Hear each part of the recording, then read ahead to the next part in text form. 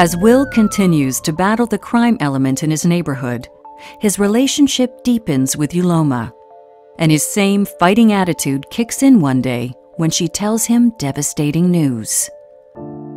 Uloma said that she had been diagnosed with stage 4 breast cancer, and her health insurance was not adequate to cover any of the expenses that would come along with treatment. In an instant, the couple's future is in jeopardy. But Lieutenant Walker, who has spent his whole life rescuing others, does the same for Uloma. He wanted to marry her to provide her with his health insurance and his health care through being a fire lieutenant. In July of 2013, after 8 years of dating and without telling anyone, Will and Uloma say their vows in a private ceremony at the courthouse. So it was kind of a second chance at love and creating that family that you're going to grow old with. I actually learned about it the next day. The discussion in the office was about Will's wedding, and I just looked at him and said, "What? You got married?" And big smile on his face, chest out. He was as proud as he could be. Yep, got married.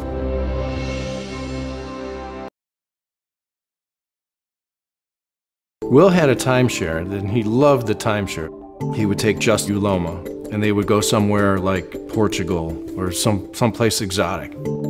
Exploring new places brings the couple even closer, but it's their shared love of family that really seals their bond.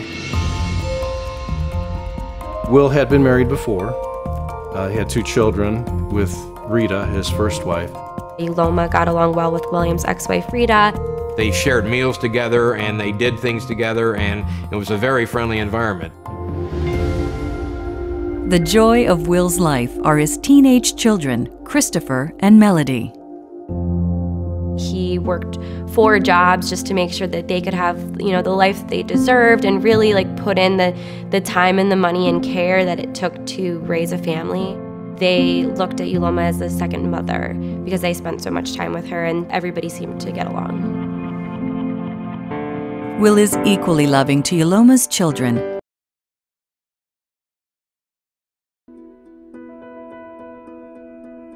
Will Walker was just a very kind soul. He was quite the man that would do anything for you, give you the shirt off his back if you needed it. Will was a great guy. He was a genuine person. He always had a smile. He was always laughing. He always had good things to say about people. He was a full-time firefighter, and I know he became a lieutenant. He was also a paramedic. Will was on some of the most high-profile fire companies in the city at the time, where he was responding to all types of incidents where you would see death and human suffering, and he was able to process that because he was a rescuer. If someone had to be there, it was going to be him. He cared about people. You don't work in a fire or EMS service without having love for human beings. You really don't. Will Walker was a good man. He was a good provider to his family. He was a good member of the community. His heart was kind. His soul was good. He had love not only for life, but for strangers. He did whatever he could to rescue people, to save people.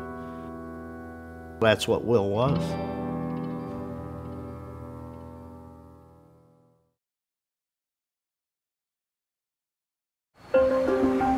The police spoke to coworkers to find out if there's anything that they could tell them about anything that was going wrong in Lieutenant Walker's life prior to the murder.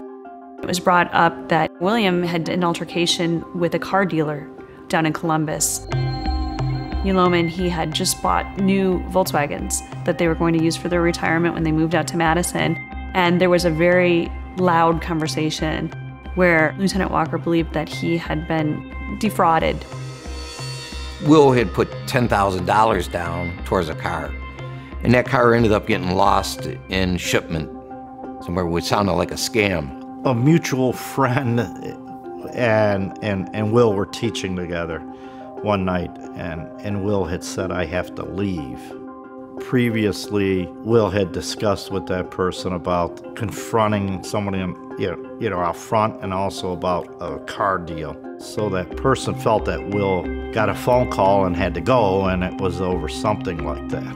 Are the people in Columbus, the car dealership, are they going to come after him because he's accusing them of defrauding him? And then come to find out the next morning he was murdered. But that was another lead that didn't lead to anything. Will fought it and got the $10,000 put back on to buy 2 new cars. Here we have different leads out there. We have different intelligence out there. All of it has to be looked at, vetted out, so that we are correct when we go after somebody and we convict somebody. We don't take it lightly.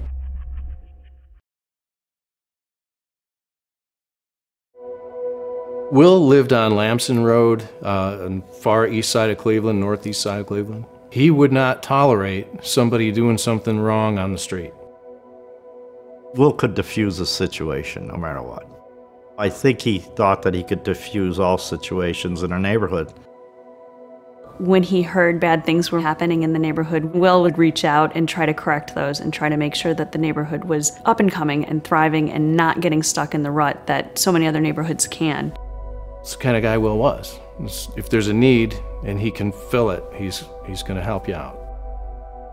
I think he wanted to protect Lamson Road from being the rougher neighborhood and wanted it to really be a good place. He wanted a nice, safe neighborhood for he and Uloma.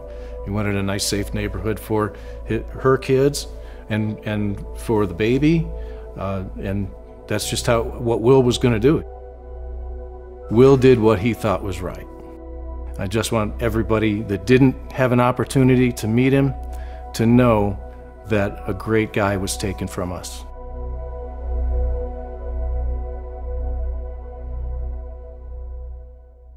Report 13.